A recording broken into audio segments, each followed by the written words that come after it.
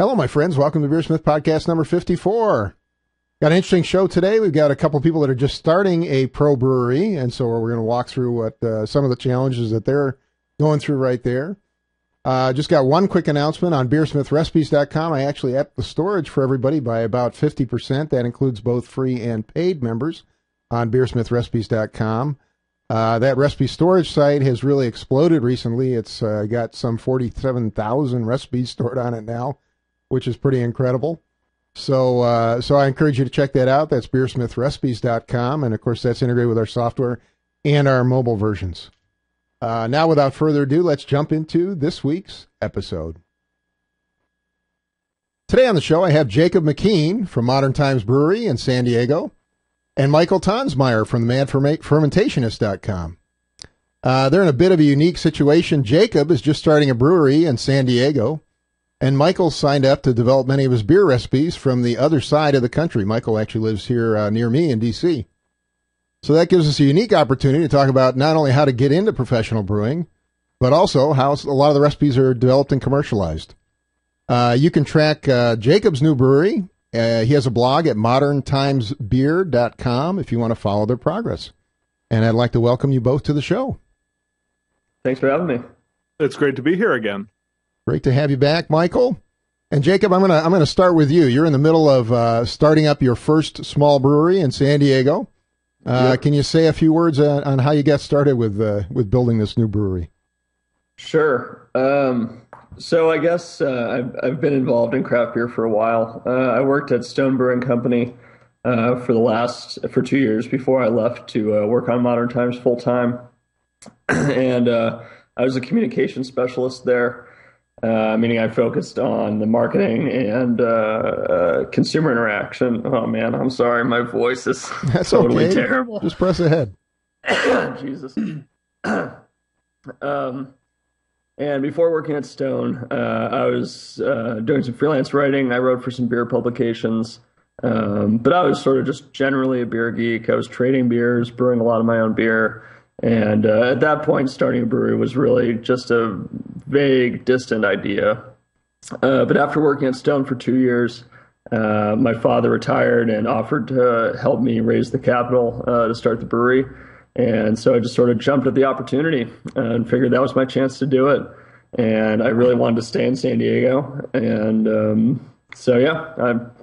I left my job and went ahead and did it. Took the leap, huh? Yeah, it was terrifying.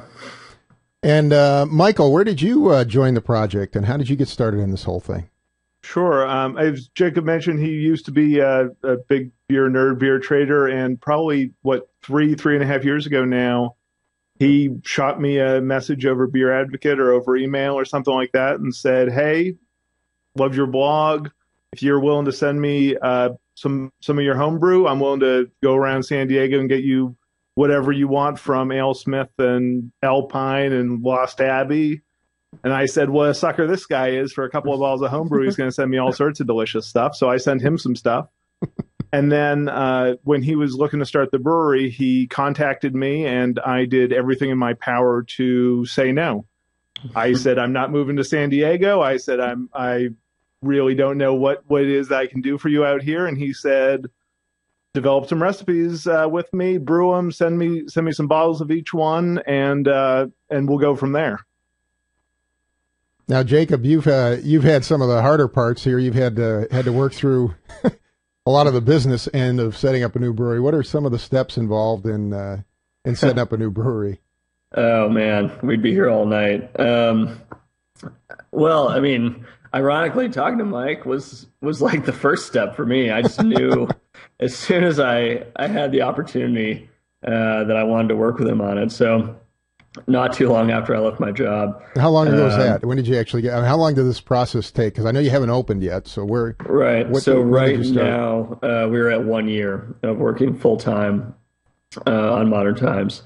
And it will be at least 6 more months before the brewery is open. So 18 months total. So about a year and a half process. Yeah, just working on startup. So the steps of starting a brewery. Well, it depends if you were born extremely wealthy. If you were, the whole thing goes a lot faster. How to make a small fortune in brewing, right? You start with a large fortune. Yeah, I mean, I think the market's probably changed a little bit since that was the common saying in the industry. But yeah, I mean, the first step for me was putting together an offering memorandum and going out and raising the money. That right there was 6 months, and that was really, really challenging. So, I mean, how do you do that? How do you go out and talk people into investing in your new brewery? Well, it's harder than you might imagine. I mean, a lot of people who are professional investors are not beer geeks, certainly, or in most cases aren't even aware that craft beer exists. And so for a lot of people, I really had to start from scratch and explain the whole concept. And then after convincing them that craft beer was a realistic business idea, I then had to explain why I was the right guy to manage their money. And, that was just a lot of pitching, a lot of handing out business plans, a lot of talking people through it one step at a time, a lot of rejection, travel. It was a big hassle. I would have taken the born wealthy option if it was presented to me. Yeah, me too. So what are the other steps though? Obviously, so you get your financing. Right. So, well, during all that, there's a lot else going. I mean, that's the thing. It's never one step at a time. It's always 15 steps happening simultaneously, and you're in varying degrees of completion. So even during fundraising, like I was working with Mike on recipe formulation. I was searching for a location. I started the graphic design stuff very early on. All kinds of stuff like that. Just a million. I was making decisions about packaging and equipment and there's an endless number of things that need to be decided. And so all this was really happening simultaneously. And the goal was to be ready to hit the ground running as soon as I had the money in the bank. And when I did, I was already 3/4 of the way there on 5 other steps and that sort of thing. So, after fundraising, I just went really hard on looking for a location. That's probably the biggest thing. That dictates so many things that come after it. I looked at virtually every available site in the region I was looking for. Managed to find a really great building that hadn't been on the market in about 25 years. And then, working out the lease was not easy either. And it's just, one thing after another, you're just like slogging through 6 feet of dirty oatmeal trying to get to that finish line. And then finally, signed the lease. Had to decide on contractor and architects. I had to work with them on the site plan, the layout, permitting, on and on and on like that. Now, I noticed you haven't mentioned any beer yet. Beer is not. I've essentially had to outsource a lot of my dealing with beer to Mike. He really gets to do all the fun part. I pay him to do the fun part essentially. Because the reality is, my days are already. I mean, they start, at 6:30 in the morning and stretch late at night. So during what time I would be home brewing and, cleaning carboys and buying ingredients and all that kind of stuff, I don't know when that would be. So in order to make as much progress on the recipes as I wanted to make, I really had to have someone else working on them a lot from the very beginning. So, Mike played that role, and I've been playing the role essentially of setting up the business and getting the operation up and running. We've had a lot of communication though about the recipes. That's kind of like the only way I can get myself involved in this is to talk to him and exchange a million emails about exactly what we're going to do, what styles we're going to make, what ingredients we're going to use, yeast strains, so on and so forth. So. Yeah. Honestly, dealing with Mike is kind of what I do for fun, even though it's still work. It's like my escape into beer from the logistics of actually making beer commercially. Yeah. Well, Michael, you've been involved in this long distance recipe development, and you've generated some interesting discussions. I was wondering if you could just maybe give us an example of how you go about collaborating on a recipe long distance. Yeah, no, I think a lot of homebrewers, I think homebrewers are split. There's some homebrewers who really love dialing in recipes, and that's never the sort of homebrewer I was. At most, maybe I'd brewed out of 150 or so batches before this whole thing got started. Maybe I'd brewed 3 or 4 IPAs and 3 or 4 imperial stouts and a Belgian wit and 4 saisons but even within those sort of general styles, I wasn't really focusing on minor tweaks, minor adjustments. I wanted to brew something new and fun every time I brewed. And every once in a while, I'd get back to something. And so I'm not the sort of person who I couldn't go to Jacob and say, hey, here are these 6 recipes that I've done 15 or 20 times each and dialed in, and I think they're perfect. What do you think of them? How should we tweak them? We were really starting in a lot of cases from the ground floor of a recipe. Often it would start with both of us agreeing that 1 or 2 commercial examples were really terrific beers, but maybe we could change it a little this way. Or wouldn't it be better if a beer with that malt profile had a hop character more like this one, but we'll also dry it out? And some of these recipes have gone from, we had a beer that was loosely based or inspired by Trogue's Nugget Nectar. I think at this point has no ingredients in common with Trogue's Nugget Nectar. It started there, and then as we brewed it through multiple iterations, it sort of drifted to where we liked the flavor based on the way it tasted, not based on how cool the ingredients sounded or on some, historic or, philosophical level. It really is about making beers that are delicious. And I think sort of we're hoping for beers that are going to be sessionable, that you can drink a lot of, but really beer nerd session beers, things that, maybe you could knock back one watching a football game and not really notice it. But if you wanted to warm it up a little and, really stick your nose in there, you'd really get a lot out of it, layers of flavor and those sorts of things. So for example, right now Jacob actually were talking over email earlier today about a Saison recipe we've been developing. And we did the first batch last summer, and we split between 2 different yeast strains. We used 2 strains from White Labs, Saison 2 and Saison 3. And we had a lot of spelt in it. And I'd never used spelt before, but it seemed like a cool ingredient. It's an ancient form of wheat that's high in protein. It can add a lot of body. This is a Saison we're looking at that's probably going to be high 4% alcohols, low 5%, somewhere in that really moderate range. And so we were thinking hopefully the protein could boost the body. But the spelt really didn't add much. And the 2 yeast strains we used, neither of them were exactly what we were looking for. So now we're switching that spelt to wheat, and we're going to give Wyeast French Saison 3711 a shot. And that's just sort of going to be as soon as we can get the base recipe, and that's when we're going to start playing with other things. Are we going to spice it? Are we going to use chamomile or black pepper? Should it be hoppier? Should it be drier? It's sort of an ongoing discussion, but we're going to base that on how this batch tastes. And really, you have to figure out the yeast strain for something like that before you can figure out what spices would complement it. Cool. Well, Jacob, you've had a number of. Go ahead, Jacob. I'm sorry. Well, I should just say that I have no idea if any other brewery does it this way. So if anyone's looking for a model for how commercial recipes are developed, this is almost certainly not it. Especially with Mike being on the East Coast and me being here and the shipping and all that. I mean, it is a funky system that we have come up with, but it is. It's basically just the best version that we could figure out of making this setup work. So, the packaging for me has really been the biggest issue with this whole thing. Is I'm used to, brewing an IPA and putting it into the keg, and the furthest that IPA gets from the keg before it's drank is about, pouring a growler an hour before a homebrew club meeting.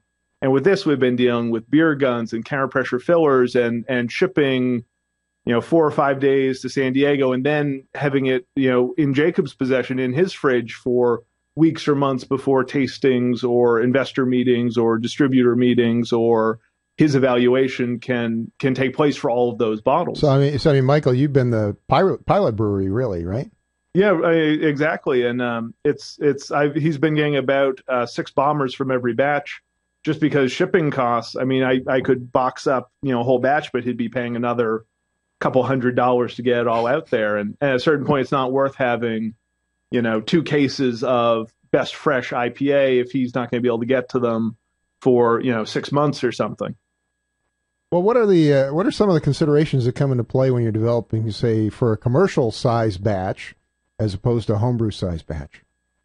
I think Jacob will be able to really talk about this too. But Sure. For me, as a home brewer, what you're going to put into a beer, you only have to worry about that one batch. If I can get enough Nelson Sauvin hops for this batch of IPA, it doesn't matter if next time I brew an IPA I can't get Nelson and I have to use something else.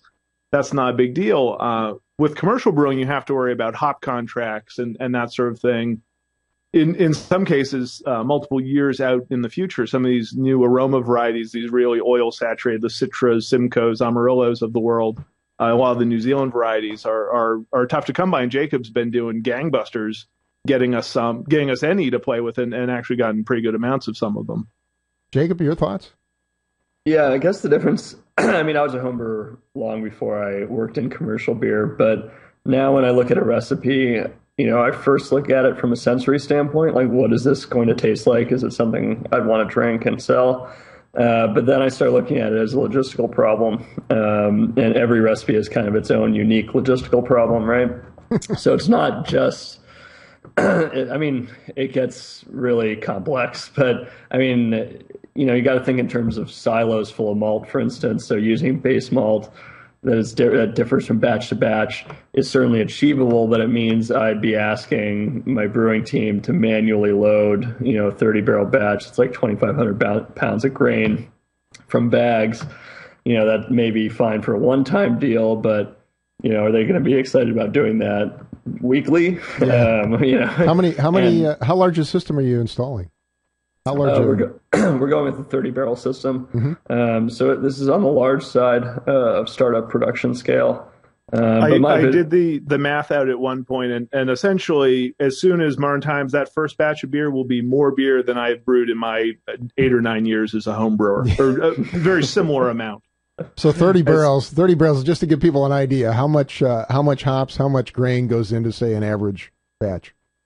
Well, between 1,500 and 2,500 pounds of malt. Wow. And then, for hops, it really varies by recipe, but, typical would be anywhere from, for like a really lighter beer, like a wit, maybe half a pound of hops per barrel, to like a really big IPA would be maybe, 3 or 4 pounds per barrel. So you could be talking, 120 pounds total of hops.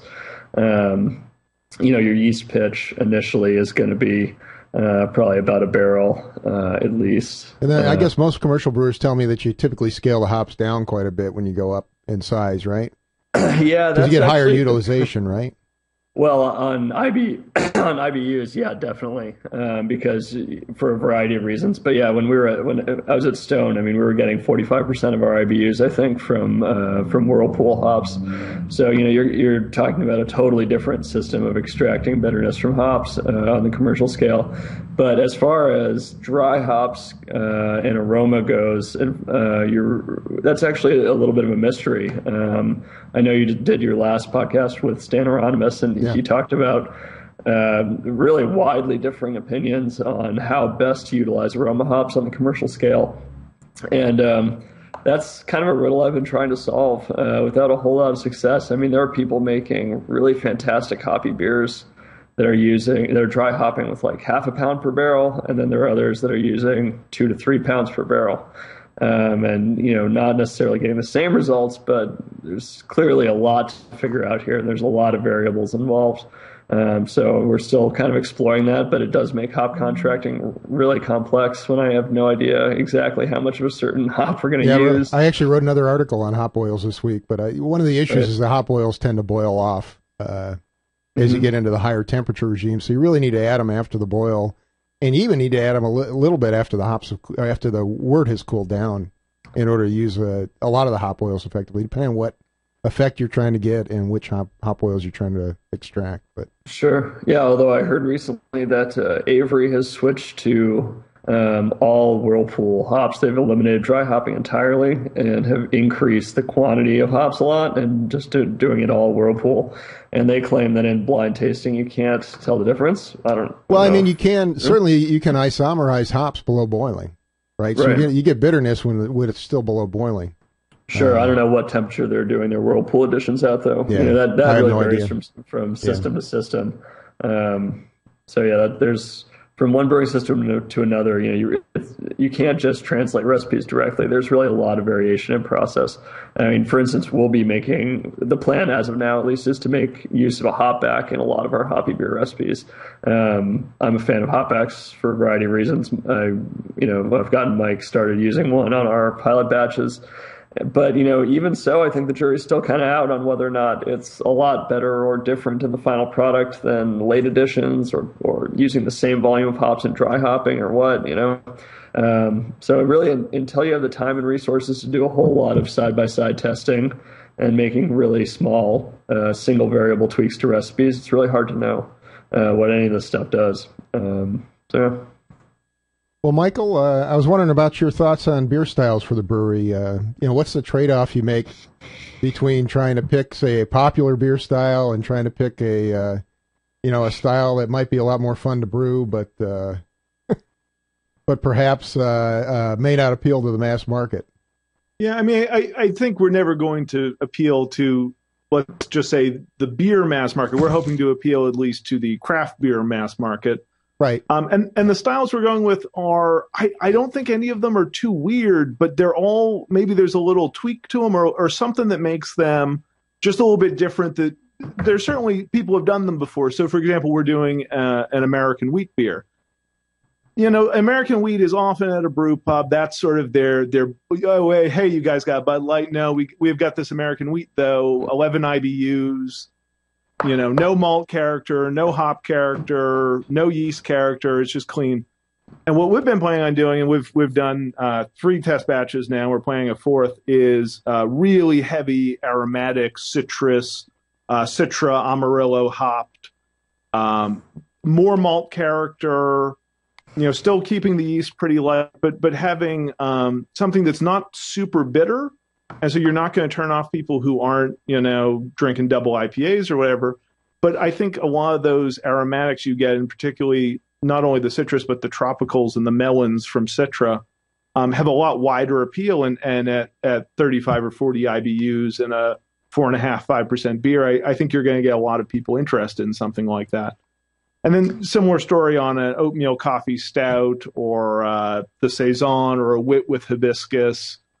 These are beers that I think are loads of fun and the sorts of beers that I wouldn't want to just buy one bomber of. I would want to bring a 6-pack home of and enjoy it and have something that is exciting but still really accessible. The one thing I'd add to that is that, at least for me, like, commercial calculations really were not the driving force behind the recipes. And I know a lot of breweries say, we brew whatever we want to drink. And it's kind of like a trope at this point. Everybody says it. But, I mean, really, in this case, it was what was driving the style choices was my drinking habits, essentially. I got to a point in my sort of evolution as a beer geek where all I wanted to do was drink the sledgehammer beers. The huge high-gravity Russian Imperial stouts, the double IPAs, never changed. Yeah, it was like one bomber of each, never to be repeated, and I would just trade for them until I got to try everything. So what are a couple of the styles you settled on? Well, so like Mike was saying, the hoppy wheat beer, the amber IPA, the oatmeal coffee stout, the Saison. We'll definitely do, a standard or more traditional IPA, a double IPA, that sort of thing. But, as far as the stuff that'll be what I think will be driving our volume, it'll be the stuff that's in the middle to lower end of the ABV range that really focuses on aromatics. So the hoppy wheat beer, like Mike was saying, very focused on citra hop aromatics. The oatmeal coffee style will be really focused on coffee aromatics. The amber IPA, which will be a little bit higher gravity, is going to be really focused on Nelson hops and their unique aroma.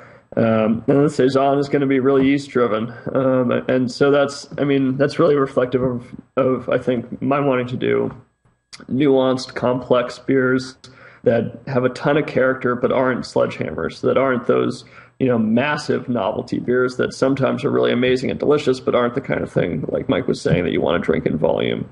And not to say that we won't do any of that stuff. I mean, we're planning on having a barrel cellar. We're planning on doing some bigger seasonal stuff, but that's not the stuff that's going to be the big focus, at least at this stage. I mean, I think those are the things that will get more attention once we get the core beers really dialed in and to the point that we are so happy with them that we can't imagine any change you make makes them worse. Yeah. I know Jacob mentioned at one point that the beer styles actually drive some of the equipment choices that you make. How does that work? Well, it's complicated. I mean, even starting with the 30-barrel system, I mean, that limits your choices in a lot of ways too, right? I mean, if you're on a 10-barrel pub system, some of the stuff I was talking about earlier with base malts and stuff like that, you really do have a lot more flexibility because the volume doesn't become this whole logistical problem unto itself. But then when you're talking about process flow, how the beer is being made really influences like how many vessels you need, whether or not you need to be the ability to do step mashing. And in like a homebrewing setup, doing a step mash is often as simple as turning on a burner and using a thermometer. In a 30-barrel brewing environment, doing a step mash is at least a $20,000 to $50,000 decision, and you're talking about really? a totally different set of equipment there. You need a jacketed mash tun, which is a separate vessel, which needs to be shipped from God knows where, which then needs to be installed, et cetera, et cetera, et cetera. There's like a lot to it. So you don't get, it's not just, you lose a lot of that freedom from home brewing and what you gain is, of course, consistency and volume. So every one of those decisions, dry hopping is another thing. You need to have ports on your fermenters in order to be able to add in dry hops. Most fermenting vessels aren't really designed for dry hopping because they were designed before it became fashionable. So that's why people have been doing things like taking Grundies and filling them with hops and, filling them with CO2 and then running them through a pump. And now, we got our fermenting vessels designed with 6-inch dry hop ports so that someone can get up there on a scissor lift with a 44-pound box of hops and dump it in through a giant funnel with, attached to a tri-clamp fitting. It's just when you scale this stuff up, it's not as simple as just using more of it. You have to have a process in place to make it happen. And all that stuff. Just the scissor lift that I used in that example is a $6,700 piece of equipment. So it's like all of this ends up becoming like these financial and economic and logistical problems that you end up having to solve. I want to ask Michael, what are some of the challenges you've had doing a pilot brewery? Sort of this remote pilot brewery and developing these pilot batches. What are some of the things you've had to work through as you've done that? Just to give for example, the distance, one of the big issues that we really sort of ignored at first. Sort of our first reaction was to try to brew our ideal beer, sort of ignoring a lot of the commercial considerations, and then figure out how can we make those same flavors, on that sort of scale. And so one of the things I've just recently been doing now that Jacob has informed me that the reverse osmosis filter has been one of the things that was cut out due to these various other decisions. That's a $15,000 piece of equipment, FYI. I understand. And not to mention that San Diego isn't exactly an area not known for brewing. Yeah. There's plenty of breweries there that do fantastic beer with the local carbon filtered water. Right. But I've been using the San Diego water report and the Washington D.C. water report, and then adjusting to get what I think we'll probably be doing in San Diego. For example, for a hoppy beer, that base water carbon filtered, and then plus gypsum to get it up to about 175 parts per million sulfate, and then calcium up to about 78 or 80 parts per million. But from DC, that involves diluting with distilled water and adding back. San Diego has reasonably high amounts of magnesium compared to DC, sodium, a little bit more chloride, a couple of other, and so you sort of have to configure it into a way. It's not the sort of water treatment I would ever do otherwise. It is a water treatment solely based on how will this taste in San Diego. And it won't be exactly the same. The thing with making water adjustments is you have to add salts.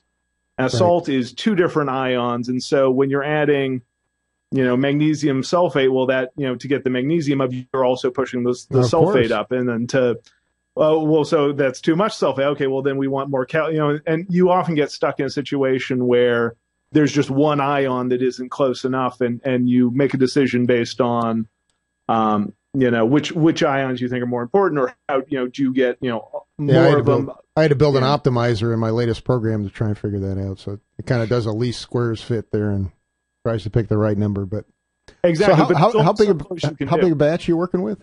So I'm just doing 5-gallon batches. 5-gallon batches. And sometimes I'll do 10 if we're doing, say, we're splitting the Saison. We did a 10-gallon batch, and so we could split it the same wort between two different yeasts. But really, often the problem I'm having is I can't get through the beer fast enough because I'm only sending Jacob about maybe a third of the batch. And so I've still got 2/3 of the batch to get through, and I'm trying to brew at least twice a month, and I clearly don't have enough friends or something. But often, does time come into play here too? I assume, with a commercial beer, you probably want to get it to market fairly quickly. You don't want it sitting around in storage for months like it might be in my cellar here. Definitely. No, and it's even little process things like that. Exactly. How long do we dry hop for? And what my traditional method had been was to do half the dry hops in either primary or secondary for warm for about a week, then into a keg on more dry hops until it was gone. And the problem there is you really can't keg hop. We'll be able at the tasting room at Modern Times, I'm sure we'll do a lot of fun, one keg only, hey, here's the Amber IPA, double dry hopped with Simcoe or whatever. But for most of it, you're sending a keg out and the beer has to be ready, carved, and then in the keg, not sitting on dry hops, not, going through some additional flavor development.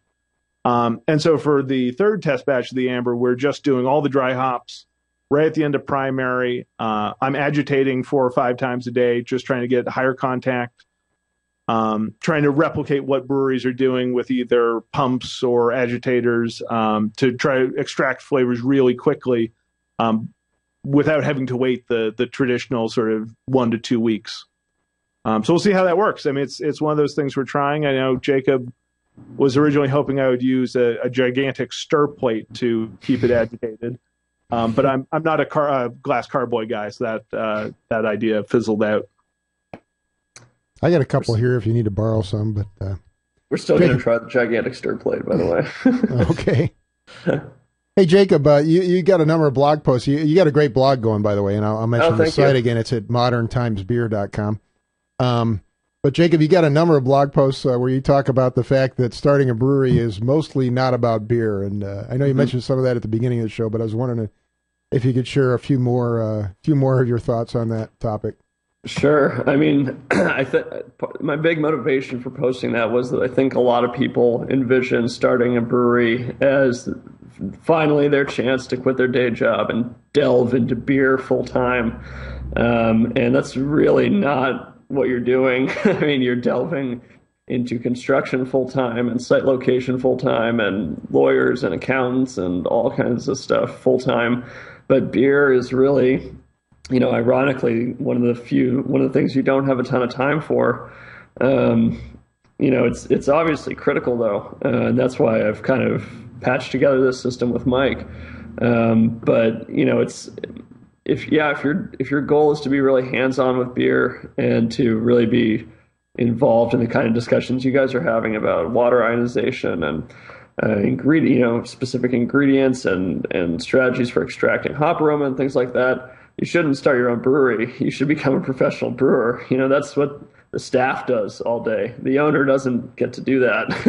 The owner is making sure that the taxes are paid on time and that there aren't too many more tables in the tasting room than the fire marshal says you can have, and on and on and on like that. I mean, there's just a million things. I spend more time thinking about handicap accessible ramps and doorways than I do thinking about water ionization. It's not what business owners do. So my advice to anyone is if you really want to delve in to the nuts and bolts of brewing, either start a very, very, very small brewery, or become a professional brewer, or stick with home brewing. I mean, you'll never have as much flexibility as you have as a home brewer. And you were a pro brewer for a while too, right? Well, I wasn't. I was at Stone, but I was working in the marketing department. Okay. I actually applied to be an assistant brewer at Stone, but they gave me a marketing job instead. I see. Okay. Well, Michael, what are some of your thoughts on making the leap from home brewer to pro brewer here? I mean, obviously you got a semi-ideal situation here, but Yeah, no, and that really is, it's actually sort of the same as Jacob's story almost. I'm not going to be the one who is actually brewing these beers on the commercial scale.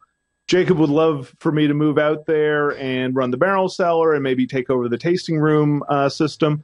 And I'm hoping to do that for a couple of months after Modern Times gets started. I'll have seen these recipes through a year and a half, and I really want to make sure that they are at least as good and probably a whole lot better on as he was saying, that consistent, process driven thing with real professional brewers who have done this before.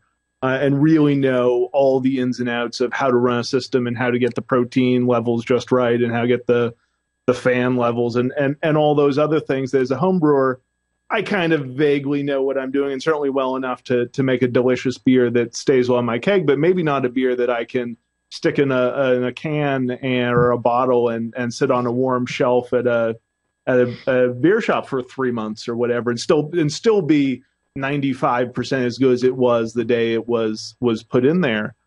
I mean, for me, it's that it would be that terror of that first batch of tens of thousands of dollars worth of ingredients. If I have a junky batch, and certainly it happens to every home brewer, either with all my barrels, something gets in there, or I make a stupid choice, or I'm hanging out with my friends brewing and I get a boil over and lose a gallon. Whatever, it's not a big deal. It's $25 worth of stuff and a lazy Saturday afternoon down the drain or whatever. It's not a big deal on a commercial scale. You're talking profitability. You're talking too many mistake batches and the company goes out of business and whatever. And I think that's the sort of the big difference between being a home brewer and being a pro brewer. It really matters how good the beer is. And I think there are a lot of breweries who maybe don't take quality and process nearly as seriously as they should. It's amazing how often I buy a $6 bomber or an $8 bomber and it's lousy beer. It's not fresh. It's oxidized. It's overcarbonated. It's infected. It's who knows what. But just really not taking those sorts of things seriously. I think lots of home brewers and pro brewers get too crazy on the recipes. That the recipe is so important when really I think it is those process issues. As I'm really excited to be going to be learning from the guys who are running the brew house. What are they looking for? What are they doing? What do they think is important in making a delicious beer? Well, Jacob, I was wondering if you had a few tips for home brewers, maybe either looking to go pro or maybe just looking to make better beer. Well, I would tell anybody looking to go pro that they absolutely should work at a commercial brewery before even considering starting their own operation. I would not want to be doing what I'm doing now without the experience I had at Stone. I think it's absolutely vital. So if you're serious about it and you actually want to pursue it as a goal, then get a job at a brewery. I mean, it's definitely not going to hurt, And I feel like I see way too many people just diving into it, not fully understanding all of the implications and all the possible risks involved. So, that's your thoughts on making better beer. On making better beer at home, or well, I mean, I guess. Yeah, that's where Mike and I are different as homebrewers. Before, when I was a homebrewer, I was really focused on dialing in recipes too. And I think that has more to do with my just being a super OCD perfectionist than anything else. And it's just a stylistic thing. I mean, I think Mike, as he was saying, views it really recreationally. He just happens to be particularly good at it. Whereas for me, it was like deeply frustrating to ever make a beer that was less than perfect. And so I spent a lot of my time dialing in recipes and rebrewing batches and making small adjustments. So, you can either, like, as I said at the beginning with being born rich, you can either choose to be talented or you can just keep doing it until you get it right. So, I guess I would recommend trying it. I think Mike would argue that it's probably an interesting experience for anyone to try anyway. Pick a couple recipes and try to make them as good as they possibly can be. And that'll probably be a good learning experience for you. No, and what's really been interesting about this process to me, too, is having someone else, Jacob. I can't just brew whatever I want. He and I kick back and forth the ideas, and he has strong opinions, I have strong opinions. And I think we try to share the same end vision, but with beer, there's a lot of different ways. So you were talking earlier about hops. There's all sorts of different ways to use hops. There's all sorts of different ways to get, yeast-driven flavors. You can use different strains, different pitching temperatures, different aeration rates, different different fermentation temperatures. And how you get to that flavor can really show you, what the goal of the whole thing is. And for me, I guess I was really lucky in that I tried so many things that when Jacob has an idea, I generally maybe have tried that hop, or I've tried that yeast, or I've tried enough different things. And maybe if I haven't even done it exactly, the way he, the recipe that he'd be interested in trying, I can give some feedback on components of that recipe, and I've used them in other things and have an idea of where it might go, or if I like that strain or not, or maybe something to avoid. I've used that strain a couple of times, and I know if I pitch it too cold, it won't finish, and we'll end up with a sweet beer, and we don't want that, or whatever. So I think there's sort of two sides of the same coin. Dialing in a recipe, I think you can't. I think early on for a home brewer, it's really important to try to rebrew the same thing a couple of times. But I think if you really want to perfect a recipe, I would save that until after you had brewed enough that you really had an idea of what, you'd tried 40 or 50 yeast strains, and you really knew what strains you really liked and which ones you didn't, and tried a wide chunk of the hops in relatively one or two hop kind of combinations so you could really tell what was going on. Same thing with malts. We've gone back and forth on, what our personal preferences are. But even when you talk about malts, I think a lot of people will say, roasted barley, 10% roasted barley. But there can be a huge range between Briess roasted barley at 300 Lovibond and Muttons at 550 or something like that. I mean, they're not the same at all, even though they have the same name. And so I think learning your ingredients is really the first step to being a really good home brewer or professional brewer. Well, Jacob, we're running short on time, but I thought I'd ask you the one question I know you wanted to answer, which is you've written quite a bit about what's going to make Modern Times different. Mm-hmm. And so I thought maybe I'd give you a minute or two to talk to the audience here about what you think is going to make Modern Times Brewery different from all the other breweries.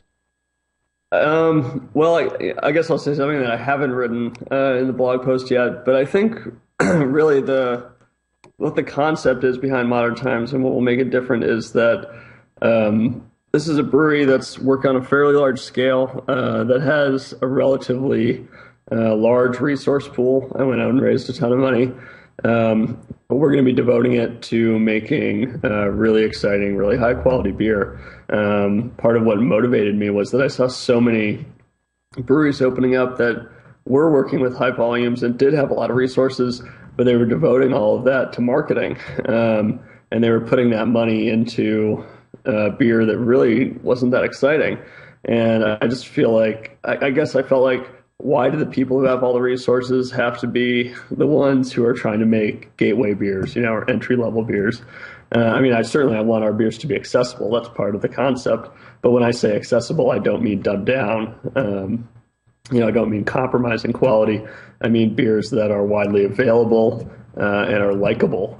So, I guess what will really distinguish it is we're going to kind of see, can we take kind of the beer geek formula on the one hand and apply it to a higher volume, production-focused environment? And that's really, I guess, the difference in a way. It's usually when beer geeks start breweries, they're starting like 7-barrel farmhouse operations, that never have the ambition of serving beer beyond their tasting room. And that's totally awesome. And that's great. I love it. I love going to those breweries. I love drinking their beer. But the operation that I was excited about starting was one that was more production focused. My goal is, for the average guy to be able to go and pick up a world-class 6-pack of beer at the supermarket. And I feel like, there are some options available in that regard, but there aren't necessarily as many as there should be. So that's really what will make Modern Times different, hopefully, if we succeed. Well, I really appreciate you guys both being on the show, and I'd actually like to invite you back. If maybe come back next summer after you opened, or maybe in the fall after you got a couple batches under your belt, and talk to us a little bit more about your experiences. Definitely. That'd be a lot of fun. Well, thank you both for being on the show. Really appreciate it. Thank you, Michael. Thanks for having me. Back again. Mike Tonsmeire is the madfermentationist.com. And Jacob, I'd like to thank you again for appearing on the show. Sure, happy to be here. And again, Jacob McKean is starting a new brewery, and you can track him at moderntimesbeer.com. Well, a big thank you to Jacob and Michael for appearing on this show, and we were talking a little bit after the show, and they mentioned that they wanted to include a couple of recipes that they're getting ready to brew here. So those recipes I'll include in the show notes. You can find the show notes under episode number 54 at beersmith.com/blog. And if you have feedback for us, you can leave us a note under this episode there, or you can leave a note also at the discussion forum at beersmith.com/forum. Thank you for listening, and I hope you have a great brewing week.